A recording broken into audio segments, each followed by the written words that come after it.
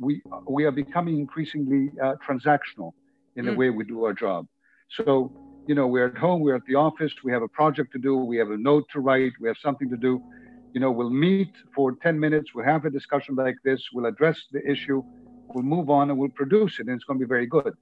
But diplomacy, frankly, is, other people have said this, you know, it's a contact sport. Whether it is meeting with people in different environments for a particular topic, but then seeing that flow around to different topics, creating new ideas, creating new contacts that you might not have had initially if you went in very transactionally. Or whether it is just in a place like an embassy like ours, 120 people, the energy that is created by being together is without a doubt being lost.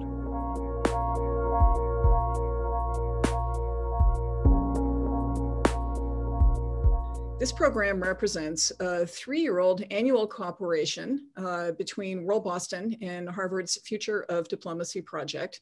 And we're so grateful to the project and to its chair, Ambassador Nick Burns. We also thank the Lowell Institute, whose funding makes this program possible. The 28, soon to be 27 members of the EU account for 450 million people. And together with the US, we account for something like 60% of the world's GDP. We're bound by strong economic and cultural ties, by mutual security concerns, and many people feel by special shared values. At the same time, in recent years, the US has challenged the transatlantic relationship with concerns about trade imbalances, defense burden sharing, and more. The Trump administration has been openly skeptical about the utility of this relationship and has retreated from cooperation, for example, on the Paris Climate Accord, and has sanctioned and curtailed trade. There's been some of that from the EU's side as well, and the pandemic. So we have a few challenges, we could say. So where does this foundational transatlantic relationship stand today? At a moment of historic transition, and what should and can be done to improve it? If diplomacy is the art of the possible, we are surely in the presence of 2 masters of that art. I'll keep the introductions short, but you can see more online. Stavros Lambrinidis is the ambassador of the European Union to the United States since 2019. Before that, he served as European Union Special Representative for Human Rights. And in 2011, he was Foreign Affairs Minister of Greece. Before that, he himself was twice elected member of the European Parliament. And I'd like to point out the local connection. He is a graduate of Amherst College and Yale Law. Ambassador Nicholas Burns is the Roy and Barbara Goodman Family Professor of the Practice of Diplomacy and International Relations at the Harvard Kennedy School of Government. He's also founder and faculty chair of the Future of Diplomacy project and the Project on Europe and the Transatlantic Relationship. So Ambassador served in the US Foreign Service for 27 years in every administration from Carter through George W. Bush and under 9 different secretaries of state. Among many highlights, he served as Undersecretary of State for Political Affairs and Ambassador to NATO, and as Ambassador to Greece, the home country, of course, of Ambassador Lambrinidis. We have so much to talk about today, too much, but undaunted, we will start. I'll ask each of the ambassadors to make a couple of remarks, and then we'll have some discussion, and then after that, we'll take some questions. So Ambassador Burns, would you go ahead, please? Mary, thank you very much. Good afternoon, everybody. It's a pleasure to be with WorldBoston. I just wanted to say how proud we are in Boston and in Massachusetts, in Cambridge, where I live, of WorldBoston, and of the leading role it plays in New England in trying to connect all of our citizens to global affairs. Mary has done a magnificent job, and I strongly support her mandate and that of her board, and I'm delighted to be here. I also want to say what a pleasure it is to be with Ambassador Stavros Lambrinidis. We're old friends, old comrades in arms. I'm a great admirer of his career, and he's in a very important position here in the United States. The European Union is our largest trade partner. It's our largest investor. Europe contains the greatest number of American allies in the world in NATO. And so he's an important link in this bridge between the United States and Europe. And I know we're going to learn a lot from Stavros today. Mary has asked both of us just to say a few words at the top, then we're going to have a conversation. So in 2 to 3 minutes, what might we be thinking of as we think of a transatlantic relationship in 2021? First, I think the new administration, and I'm a strong supporter of Joe Biden, delighted that he was elected as President of the United States, and he is going to be inaugurated on January 20th. Don't pay attention to the tweets of Donald Trump this morning. I think that obviously the burden has to be on the new administration, the responsibility to focus first here at home. I think foreign policy is going to have to begin at home because we're in the middle of this really horrific second wave that we're feeling here in New England and across the United States, and getting a handle on the pandemic on hopefully with the announcement by Moderna this morning, Cambridge, Massachusetts, and with Pfizer last week, hopefully we'll be able to see a vaccine in our future, but it'll take months to work to have that distributed evenly, if not longer than months in the United States. We've got to get a handle on the recession. We're in a very deep recession, and the race problem continues to be a major issue for all Americans. So I do think that it just makes sense that all of us as Americans are going to be focusing inward on our own country. But we know that we have to face outward. We know that we're still the strongest country in the world economically and militarily. We have responsibilities to others as well as to ourselves, and particularly responsibilities to our allies in Europe, because we have a joint future at stake with Europe. And I think that agenda, Mary and Stavros, is pretty clear. President-elect Biden is saying he'll return to the United States to the Paris Climate Change Agreement. He'll return the United States to the World Health Organization. We will re-embrace NATO and re-embrace our partners in the European Union. And I think that that's going to be deliberate. It's going to be strongly held as a value of the new administration. It's going to be very welcome for our global position. We certainly need to lift up the State Department. And we can talk about this, Mary. The State Department is in crisis. Morale's at its lowest level in the 40 years with which I've been associated with the State Department. And we will be issuing a report tomorrow, a new Harvard University report on a U.S. Foreign Service for the future.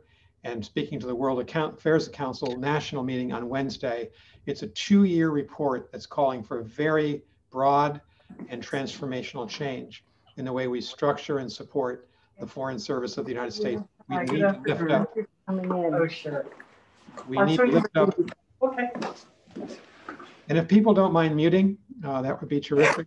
We need to lift up the State Department as we move forward. On our engagement with Europe, certainly we're going to have to see a congealing of and a reaffirmation of the American support for NATO, a reaffirmation of our support for the European Union. We're in a joint fight against populism and anti-democratic forces, both in Europe and even if you think about white supremacy here in the United States. We certainly need to speak more clearly about human rights together. And there's a lot we can do to strengthen this transatlantic relationship. But I hope we'll talk today about where our differences are, because frankly, we have differences on 5G between the United States and EU, on Huawei, probably differences on how we should handle China. Europe's become the great regulator of the tech industries, California tech companies. The United States is not always comfortable with that. Defense modernization by Europe is another issue where we need to talk about our differences, and trade's going to be a contested issue inside the United States, inside our political parties and between them. I think that's a very difficult area to make predictions on. The last thing I'd say is that we in the United States and Canada and our allies in Europe need to be acting together on the biggest global issues. That's the authoritarian challenge from China and Russia.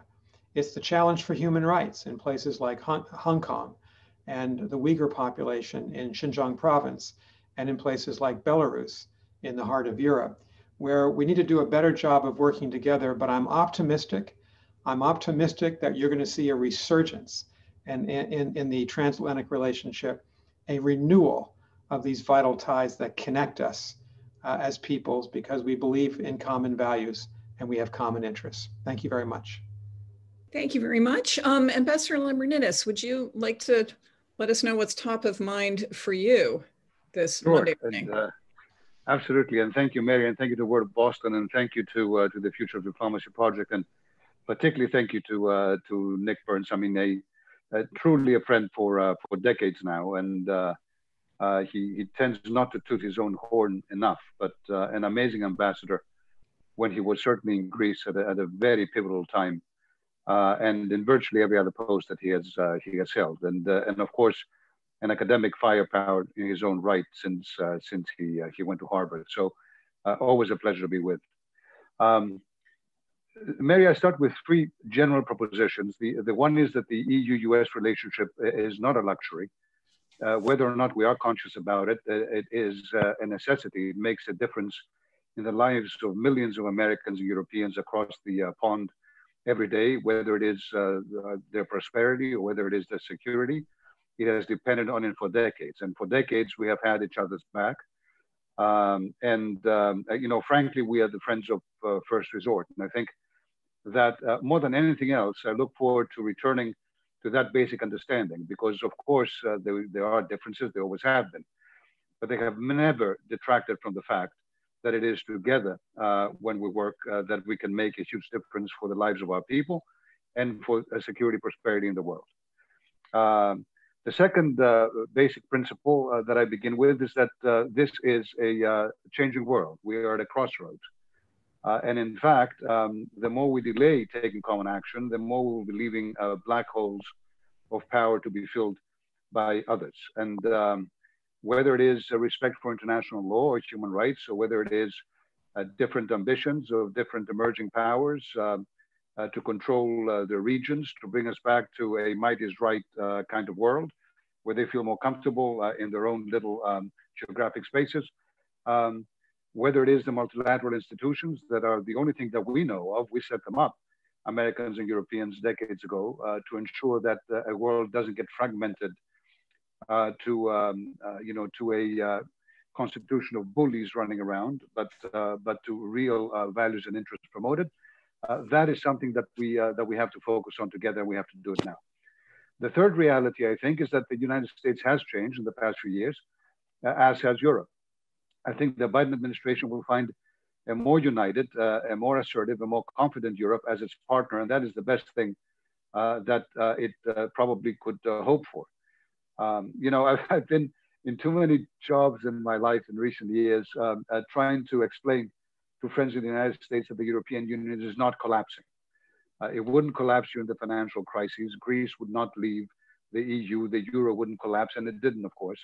It wouldn't collapse during the migration crises, and of course it didn't. And it wouldn't collapse during the Brexit crisis, and it hasn't either. You go around Europe today, and you see that many more citizens in every single one of our member states says that they like being parts of the EU more than they did a few years back. And if you look at our reaction to COVID, and if you look at the way that we're working closer together to research and innovate, to invest in, to deploy more, even when it comes to military capabilities, you will see a Europe that is the best possible ally that the US would want to address some of the challenges of the world. What are they? Very epigrammatically, because of course we'll talk about this later on. COVID, of course, is a major challenge. And I would say that there, what we need to do is we need Americans and Europeans, together with partners in the G7, the G20, we need to set a blueprint on how we deal with vaccines for future pandemics, but also for this one here, supply chains, how we deal with tariffs in pharmaceuticals and other, and medicine and other stuff like that. COVID has exposed these challenges. They will not go away. Another pandemic certainly will come. We certainly also need to work together when we address this one, not just for our own people, but around the world. Now listen, solidarity is not charity. Unless this pandemic disappears in every corner of the world, we will never be safe in our own borders either.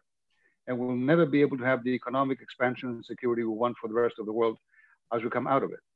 And also, we do need to understand that there are countries out there who are running around trying to act like the new Mother Teresa's of this world, claiming that the West, as they want to call us, is selfish, not interested in what have you. Nothing could be further from the truth, but we need to work together to achieve that message. Second, related perhaps, challenge is the economy. COVID has hit both our economies real hard, and we're not out of the woods yet. but we're getting there. And we're going to get out there better together, precisely because of what Nick mentioned and you, Mary, before. We're the biggest economic artery of the world and each other's biggest economic boosters. If Europe manages to come out of this pandemic effectively, economically, as we are doing right now, this is the best outside news for economic recovery in the US as well. And the same thing applies to us for US recovery. We really are in this together. Trade and investment between Europe and the US is unparalleled. We simply don't have anything like that with any country around the world, whether Americans exporting or being invested in, or Europeans exporting or being invested in. It's as simple as that. Third challenge, and of course that comes to something that Nick said. We need to get out of the tariff track.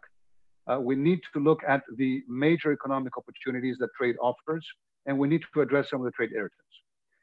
Third challenge is the environment. It is not a hoax, it is real, it is happening, and climate is changing, and unless we manage to address this together, we will be in deep trouble in a few years from now. We've seen what COVID alone can do to devastate our economies and our health. Just imagine if we don't address the climate crisis, which is going to be by magnitudes bigger in its effects on our populations and others. And for us in Europe, this is not just simply a health imperative for ourselves and our planet, it's also a new economic growth agenda. So we have decided as European Union that working to come out of the COVID crisis by investing massively in our environmental plan, by becoming carbon neutral by 2050, that's going to be economic power in addition to everything else. The fourth thing I would mention is multilateral organizations. Look, I really look forward to the US diplomatic firepower returning to the world stage and to multilateral organizations. It is no secret that the European Union has been very disappointed by the fact that the US in the past 4 years has withdrawn itself from a number of multilateral organizations, whether it's Paris or the Human Rights Council at the United Nations or the WTO, where everything has been done to throw obstacles in its ability to function with the WHO. And that's not because of any kumbaya notion about multilateralism. It's because if we don't manage to have joint rules for everyone, then the smaller big powers around the world who don't like those joint rules will be imposing their own rules on their own regions. And that's going to be an economic and security challenge that is going to be much bigger than what we are seeing today. We need multilateralism. And there, I have to say, I'm very proud of the EU. In the past few years, we have held the fort by playing defense, mostly without being defensive. It's time for the EU and the US to play offense, frankly, without being offensive in this attempt to build a stronger world order based on law. Finally, values. I have to say that another major European and American priority of the Biden administration as well is digital. Our economies and our societies are changing rapidly. Artificial intelligence is going to be the future. And someone will be setting the standards for AI. And it cannot be those who want to use face recognition or voice recognition to be repressive people's rights. It has to be those who are setting democratic, human-centric standards for these technologies. This is a major challenge, and I think a major area in which the EU and the US will be able to engage directly when the new administration takes office.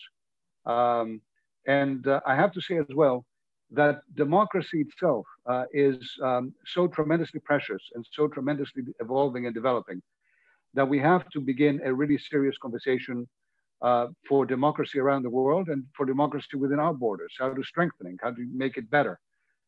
We in Europe experienced in this last election in the US a remarkable experiment in democracy. In the midst of COVID, more people voted than ever before.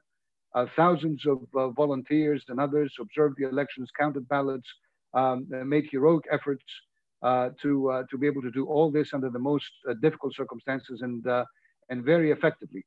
And I think that is an inspiration. And I think that we have to make sure that the way we run our democracies is exemplary, because the rest of the world is looking.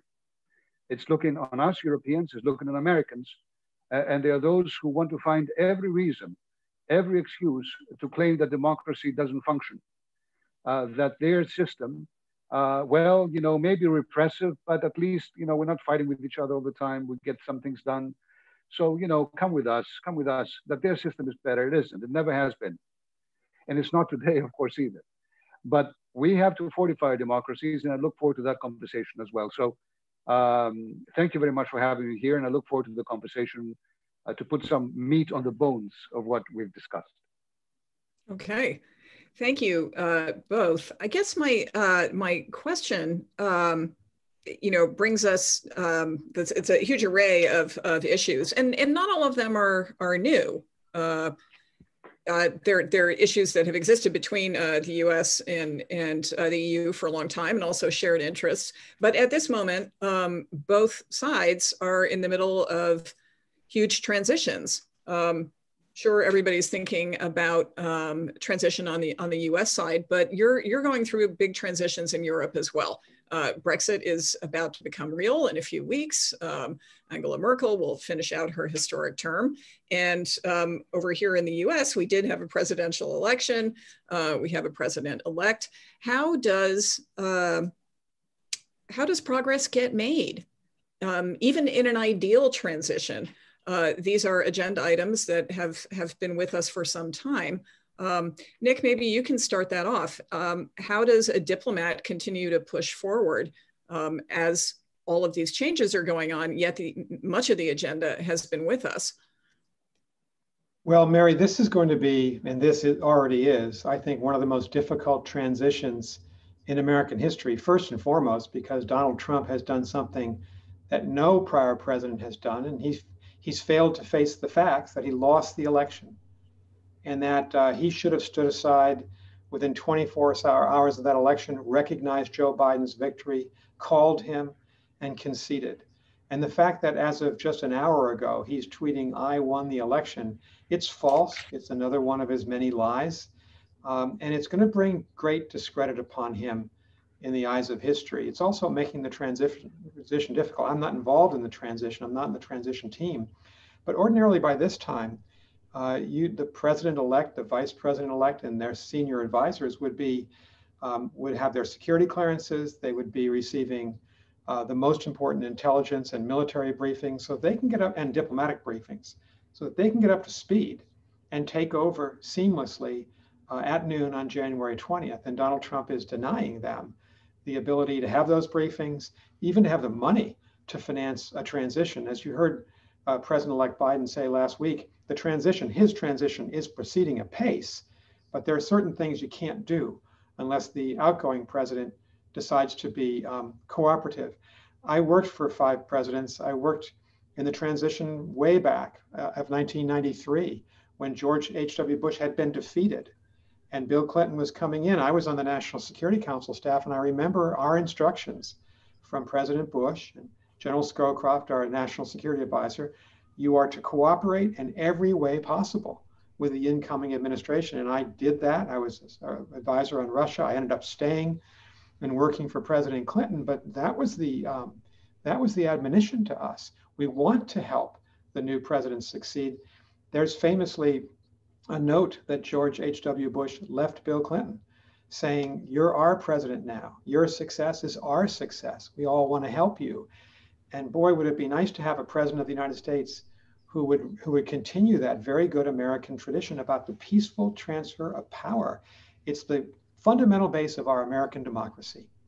And it happened for the first time when Washington stood down after 2 terms and John Adams came in. And we've had peaceful transfers with the exception of 1860, that infamous exception of the Southern Rebellion against the Union. We've been lucky in our presidents until now. So I think Donald Trump makes it very difficult. There's no question, Mary and Stavros, that in my mind, Joe Biden will be very clear, both during the transition, I think, and certainly once he's sworn in, that Europe, we're going to return to a full embrace of NATO and the European Union, because that's in the interest of the United States. Well, Ambassador Lambrinidis, I'm wondering if you can also pick up this topic. You're in DC right now. You are a diplomat. You have to work with what you work with. That's just reality, whether it's good, bad, or indifferent. Who can you talk to? How can you continue to pursue important agenda items during a presidential transition, during this one, and during a pandemic? How does diplomacy persist? Well, like everyone else, we continue working with the outgoing administration on every policy issue until there's a transition. And I'm happy to say that we have established, for example, an EU-US dialogue to address how we work together on China. Yes. And that dialogue will begin very shortly, and I look forward to its continuing with the new administration as well. At the same time, we are preparing to be able to present a new transatlantic deal proposal to the Biden administration. Okay. As soon as it is ready and able to engage with that as well. So we're doing a lot of homework ourselves. We're not just sitting back on this. Whether it is, and I think it gets easier by the fact that if you look at the agenda priorities that Ursula von der Leyen, the European Commission President, has set, and many of the priorities that President-elect Biden have set, you see that they very much align. So that doesn't address every issue, but certainly in the first few months of the administration, we hope to be able to work very closely to promote some things that are important to both sides in, as I said, a changing world. So, so we're not just sitting back twiddling our thumbs, if you like, and we are very hopeful that a lot of positive can come once we're able to engage. I think that what you mentioned about the dialogue on China is really fascinating because I think in the press, that's not the image that's portrayed of international relations right now. So the fact that the Trump State Department is working actively with the EU on relations with China, I think would probably be a surprise to many people. Yeah, well, I mean, no, I mean, look, we're discussing this issue. We're discussing this issue for a while, and I have to say that in the United States, this is one of those very strong bipartisan issues as well. I think both Democrats and Republicans feel that China has to be, and challenges from China have to be addressed, as we do in Europe. But people also feel in Europe, certainly, and also think in the US as well, some people, that China is also a very big country that has to be worked with and cooperated with when in fact there are world challenges that it needs to participate, that we need to work together to address, including, for example, climate change. So I don't want to in any way imply that this is going to be an easy discussion, that everything is clear. But I do want to say that I expect that in a very bipartisan way, we'll be able to have this discussion with both with this administration and certainly with the next one. Great. And by the way, you asked me about diplomacy in this time of COVID. I'll just say this very quickly. I appreciate what we're doing now. We've been doing it for almost 8 months ourselves, even in the EU embassy. Most people are at home. I have to say I'm supremely impressed by how the EU embassy has been effective and productive. At the same time, I can't shake off a feeling that we are becoming increasingly transactional in the way we do our job. So, we're at home, we're at the office, we have a project to do, we have a note to write, we have something to do. We'll meet for 10 minutes, we'll have a discussion like this, we'll address the issue, we'll move on and we'll produce it, and it's going to be very good. But diplomacy, frankly, is, other people have said this, it's a contact sport. Whether it is meeting with people in different environments for a particular topic, but then seeing that flow around to different topics, creating new ideas, creating new contacts that you might not have had initially if you went in very transactionally. Or whether it is just in a place like an embassy like ours, 120 people, the energy that is created by being together is without a doubt being lost through this very effective and efficient, but at the same time, very specific framework of the VTC. So we're taking, as you know, in Europe, the virus very seriously. We took it from the beginning. There's no way we're going to make any discounts in the necessity to, keep our people safe in the embassy and in Washington more broadly. We shut down before virtually everyone else in DC when this came out. We're still bringing a limited number of people back in the office in a very careful way. We're telling people to wear masks everywhere. We want to be good citizens of this great country in which we are temporarily here to serve. And we're going to do everything that is in our power as Europeans to ensure that we protect the lives of Americans and our lives as well. Right. So I know that we have way too much to talk about. I'd love to talk with you about Russia and AI and other topics, but I know our audience will have questions too. I'd like to finish with some thoughts from both of you about this notion of values.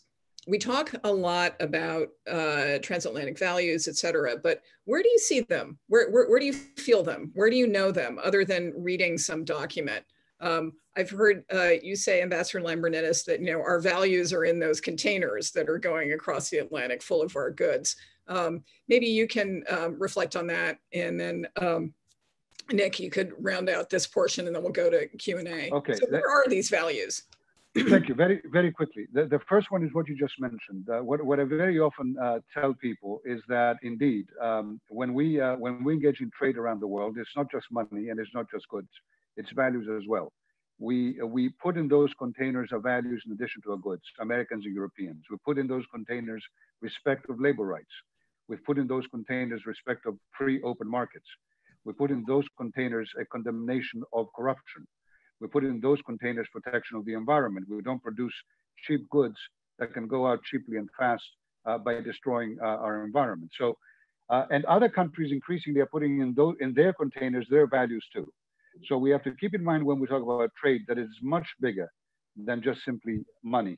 And that's where Americans and Europeans, I would hope, can work closer together. A second, final example, take anti-terrorism. Now, let me ask you something.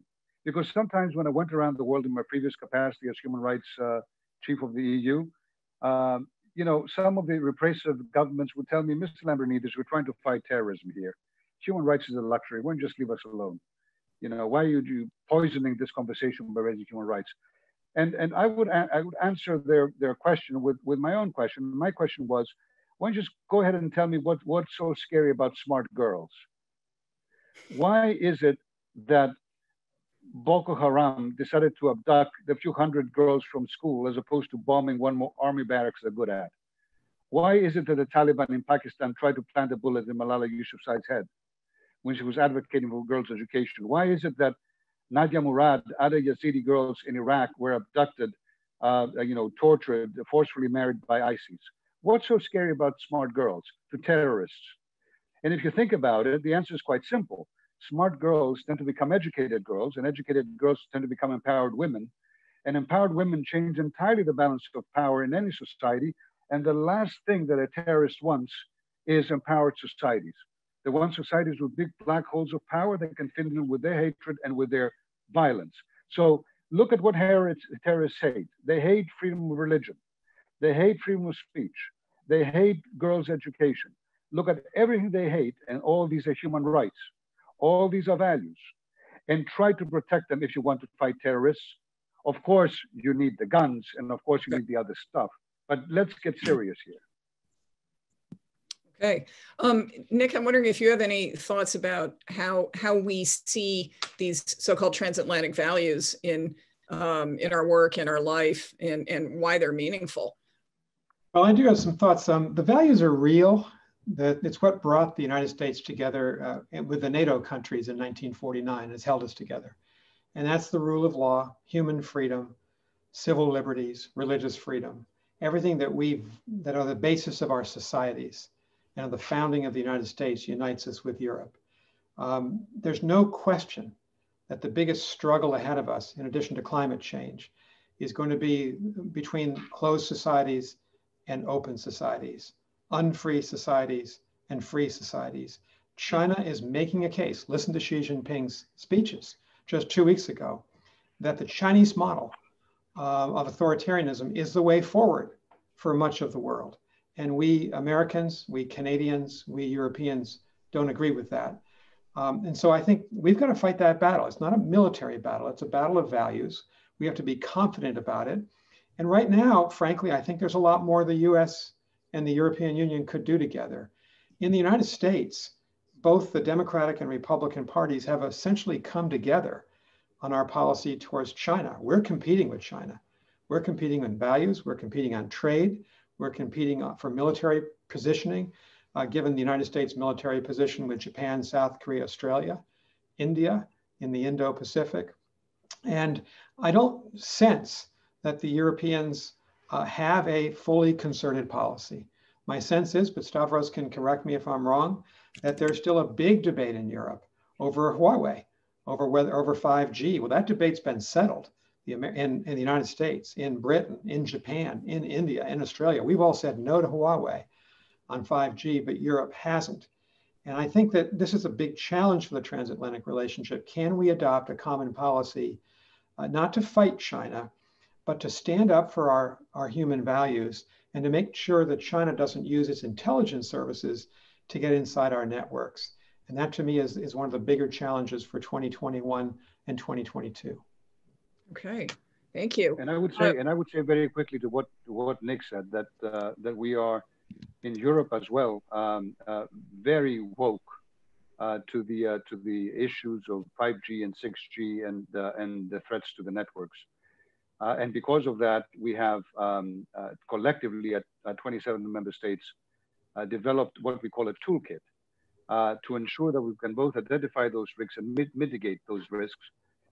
And both risky suppliers and risky countries from which those suppliers may come, including China, have to play by EU rules. And if they don't, our member states, because it's a member state decision, can block them under national security and other reasons. And you've seen this, Nick, really throughout Europe in the past few months. You'll see a number of member states who have made those decisions, including in terms of excluding Huawei. And I would have to say, it's for me, it's a bigger issue. It's not just a particular supplier. It's also the way the technology can be used, as I said at the beginning. And there, I think the EU and the US have a unique opportunity to set standards for 5G and artificial intelligence. We haven't managed to do it yet. It's a complicated exercise. You need companies to be involved, civil society to be involved. You need governments, regulators to be involved. But this is a discussion I look forward to having because, we have to put our foot down here. I totally agree with Nick. This is a battle of values around the world. And unless we fight it in a united way and together, unless we set some rules for this game that ensure that democratic values will prevail on these technologies, we may be in a world in a few years that none of us like. And Mary, just one more word to just fill this out for the questions and answers. We certainly on our side, the United States side, see Europe as our primary partner in trade and investment and defense. But we know that there are divisions within Europe. President Macron gave an interview this morning that really talks about strategic autonomy by Europe. Is that separate from the United States? Is it with the United States?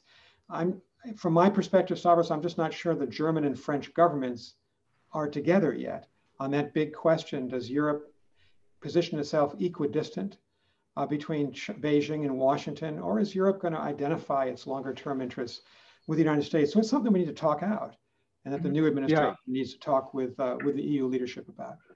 Okay. Yeah, Nick, I agree. I think, as always, the German and the French governments very often complement each other in their positions, and that's how Europe goes forward. There are discussions. There's absolutely no discussion in Europe that we are sitting at the same side of the table with the United States, period. Everyone agrees to that.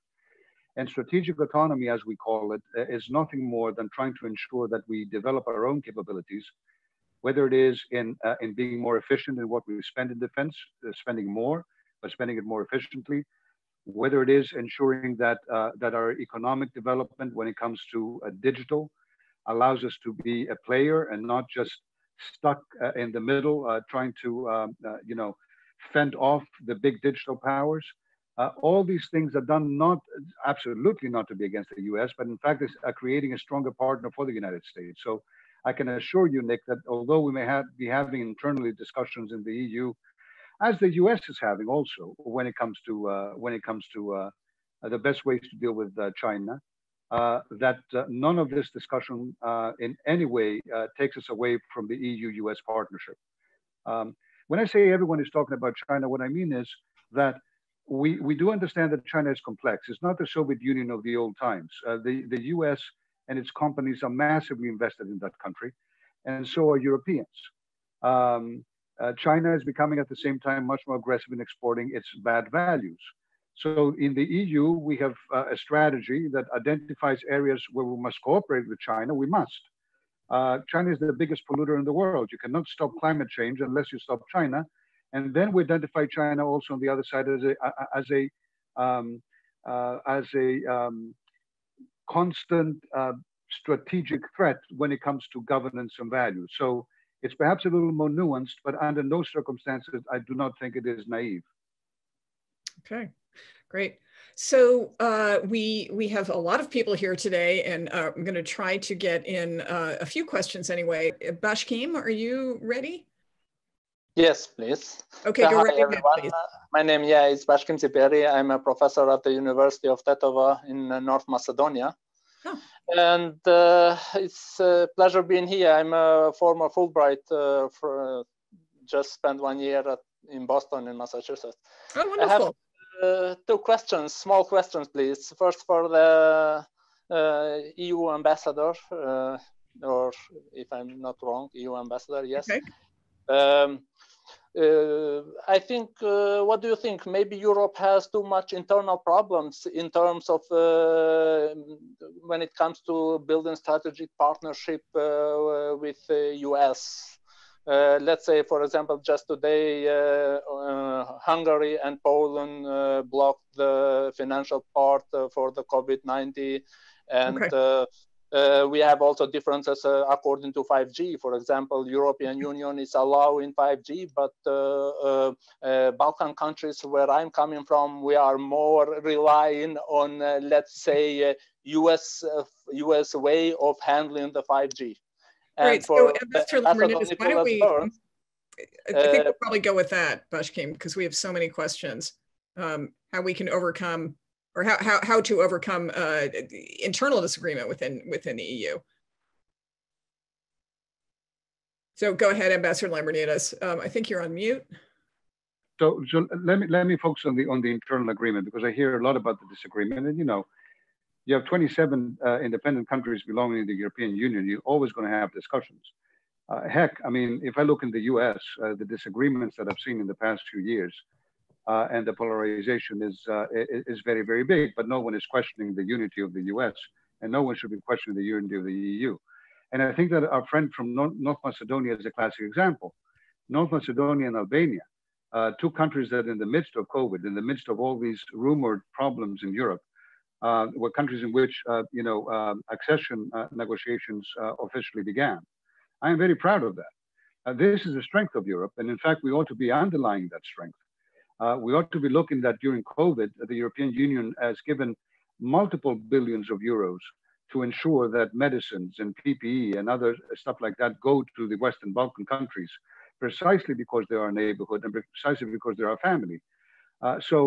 Now, when it comes to internal issues with rule of law, and I think that is a question that was implied when you talk about Hungary and Poland. We certainly have to, as European Union, deal with the issue that foreign policy and defense policy is a priority, is still in the hands of member states. So we have joint foreign policy action, of course, but these are still competences belonging in member states. And not all of them come from the same position, not all of them agree all the time. I think it's remarkable to see, nevertheless, the huge areas of agreement, and not focus on the few ones of disagreement, not that they're not an issue, but let's look at the big picture. And when it comes domestically to rule of law, I have to say that we are taking that very seriously. We are a union based on values. It's in our treaties, based on democracy, human rights, equality, non-discrimination, all these things. And when we felt in the past few years that some member states were reaching a point of potentially violating these values, We didn't shove that under the carpet. We did not talk it because Brexit was happening. Some people were saying, oh, don't raise these issues because this may weaken Europe. Other people may leave. No, I think other people understood that our credibility is the biggest element of our strength, and that our democracy is the biggest element of that credibility. We're not simply a union that is making money. And when you look at the COVID crisis now, the fact that we decided to, for the first time in our history, borrow together, all European countries guaranteeing those loans to go to the weakest of our member states, not to everyone equally, to ensure that we can all rise according to our needs from this crisis. You see that solidarity. When you look at the energy transition that we understand will not happen unless it is fair, and you look at the special fund we've put together, multi-billion-dollar fund, to support those regions and those people in Europe, in the coal industry, in other industries that will lose their jobs. But we're not telling the market, you figure it out. You let those people disappear. We're saying as Europe, we're going to together have to put the funding in to make sure that any change takes everyone into account. You see a Europe that is strong, united, and solidaire, and that is what I would take away from this discussion. While of course focusing on the issues, they always are, but they are not defining the European future. It is the crisis and the unity coming out of them that defines it. And frankly, that makes me very optimistic that Americans and Europeans will be able together now, stronger and more united, to face the world challenges that we're discussing. Okay, so I think we're going to get a quick question. This time is not our friend today, from Raul. If you want to go right ahead. For Nick, please, for Nick. Okay, Raul, do you have a question for Nick or for either of the ambassadors? Well, for both. It has to do with the North Atlantic Alliance. I mean, we've been talking largely about the US vis-a-vis the EU, but there are also important security matters that are handled not directly by the EU, but by NATO for both. And so my question to you both, gentlemen, is would you differentiate between the responsibilities you think that NATO ought to have and those that ought to be unique to the EU with or without American participation? Okay, who wants to go first? Well, thank you very much. NATO is our most important military alliance in the world. It's our fundamental connection with Europe. We're not members of the EU, obviously, but we are a member of NATO. And you know, Donald Trump was the first American president since 1949 not to reaffirm Article 5 of the NATO treaty that an attack on one of us shall be considered an attack on all. And that was a major mistake. It left open to question in the minds of our NATO allies, Canada and 28 European countries, whether or not the United States was truly committed to the defense of all the countries. And of course, Donald Trump became the leading critic of the NATO alliance as well. So I think you'll see Joe Biden embrace NATO. Joe Biden, in his last trip to Europe in February 2019, this is a year and a half ago, gave a major speech at the Munich Security Conference where he said that NATO is the bedrock of the American position with Europe. And we also have a partnership with the EU, which is fundamentally important. And he said at the end of this speech in Munich, he said, we'll be back, those Americans who believe in NATO. And he's right on his promise that he's going to lead us forward and we're going to return to the embrace of NATO. What's the mission of NATO? It's to secure everyone. I was ambassador to NATO on 9/11 in Brussels. I'll never forget when the European allies came to our defense and they said they'd go into Afghanistan with us, and they did. They stood up for us at our darkest hour. The Europeans suffered over 1,000 combat deaths in Afghanistan over the last 19 years. So you'll see in the Biden administration, my judgment is a full return to NATO. We've got to contain Russian power in Eastern Europe. We have NATO battalions in Estonia, Latvia, Lithuania, and Poland. We've got to modernize our military technologies. And here I think almost everybody would agree with one of Donald Trump's points. Europe is not spending enough money on its defense. The Europeans collectively are not, and individual countries, very few of them, only 10 right now, over the 2% floor, the threshold of GDP and defense. There's a lot that can be done here to modernize the militaries. President Trump went about it the wrong way. He didn't recognize that the trend lines are positive, that most Europeans will hit that 2% target by 2024. He didn't give them credit for that.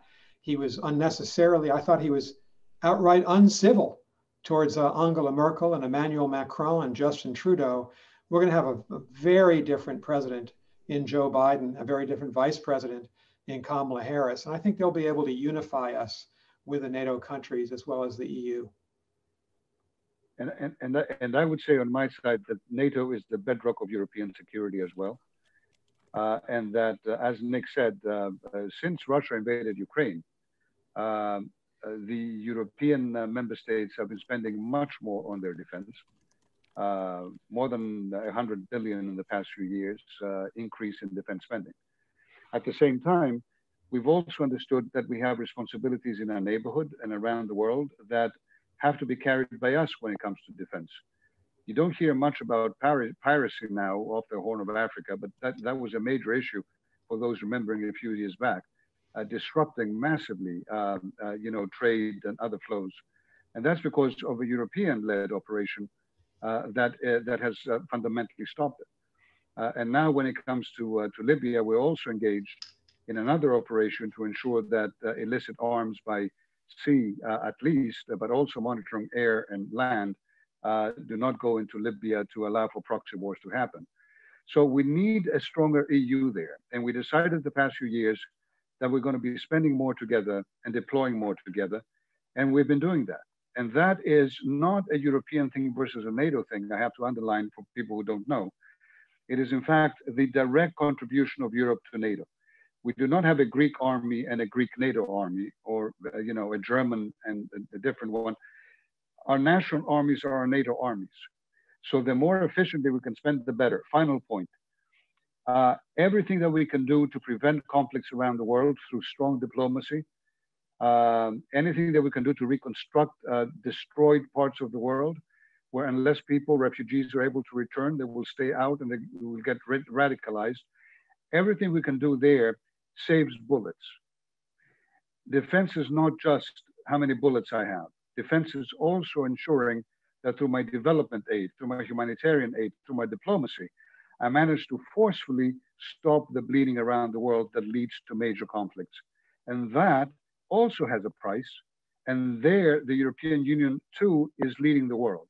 So I think, and I am supremely hopeful what Nick said, that the re-emphasis on NATO and collective security is going to be the best thing for European and American security, but also will highlight how reliable European partners are today as well in this front. Okay, thank you. So my friends, we have so many people, we have so many topics, we have such good speakers. We're going to try and fit in one very brief question and answer in about 4 minutes total, and then we'll say goodbye. So Mojib, go right ahead, please. Sure, thank you so much. Let us know who your question is for. Sure, my question is for both panelists, and good to see you, Ambassador Burns. The global war on terror has been characterized as one of the greatest strains on US-EU relations. Personally, as a first-generation American of Afghan descent, this issue is very important to me. Now that peace in Afghanistan is closer than ever, what opportunities do you see in the transatlantic relationship as it relates to negotiating peace, as well as keeping it in Afghanistan? Okay, great. Who would like to go first in our lightning last round? Nick? Well, Mojib, thank you so much for that question. I personally think it's time to draw to a conclusion the two big land wars that we've been fighting really for 20 years in both Iraq and Afghanistan. I think it's right to have negotiations with the Taliban, as well, of course, with the Afghan national government.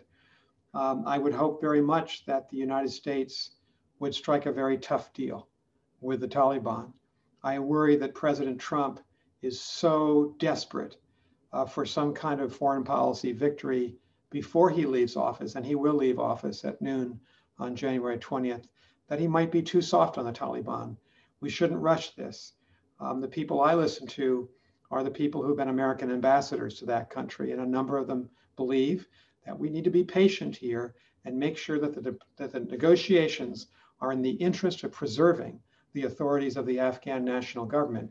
The United States should, of course, draw down its troops when that happens, but we're also going to need to have military capacity in the Afghan-Pakistan area to try to deal with the continuing threats from terrorism And that's going to be true in the Middle East as well. So yes, for a negotiated end of the Afghan war, but intelligently, toughly, where we actually protect our friends in the government in Kabul and don't give any kind of advantage to the Taliban. That's what I think would be a fair way to negotiate the end of this war.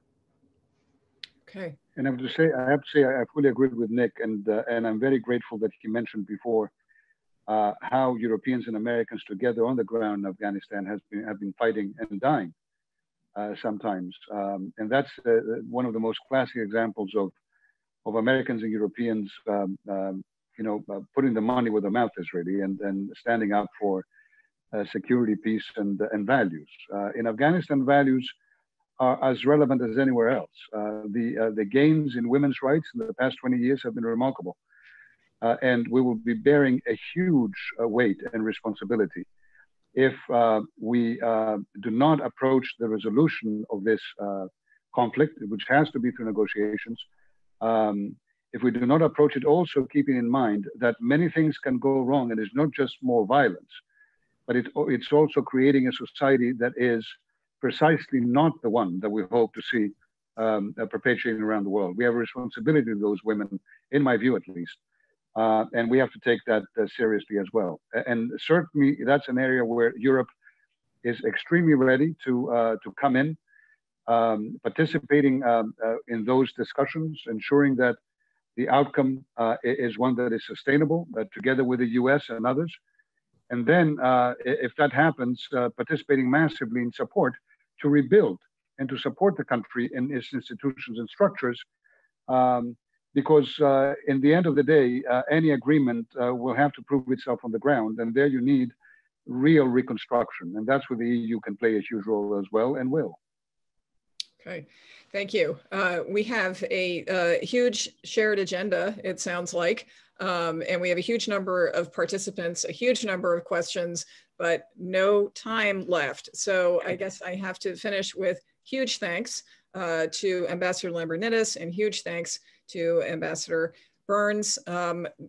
Let's continue the discussion, and thank you everyone for tuning in and supporting the mission. And can I say once again, before you switch off your things, okay. Nick, it's such a pleasure. It's a real pleasure all the time. And you see why Nick and I like each other, because we never mince any words. I mean, Nick has this tremendous capacity to focus on the precise issues, to ask for precise answers. And this is exactly what he will see in Europe today. Platitudes are not the order of the day anymore. We have real problems in the world, and we have to get to real solutions, address the irritants, but really focus on the future. Nick, it's been a pleasure as always, really a real pleasure. Stavros, thank you. And I think both of us can thank WorldBoston and Mary for hosting us today. And thanks to everyone who attended. Okay, thanks everyone. Have a great day. Bye-bye.